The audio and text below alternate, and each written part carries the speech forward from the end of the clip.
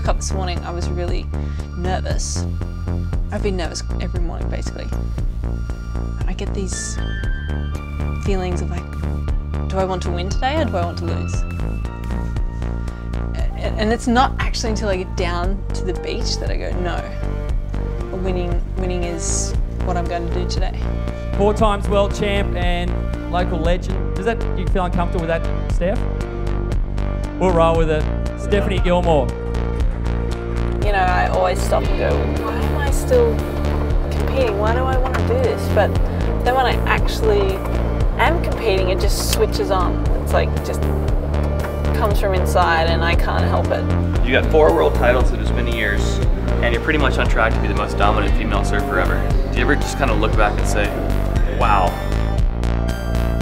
I mean, life could not get any better. And then the whole universe just flipped upside down.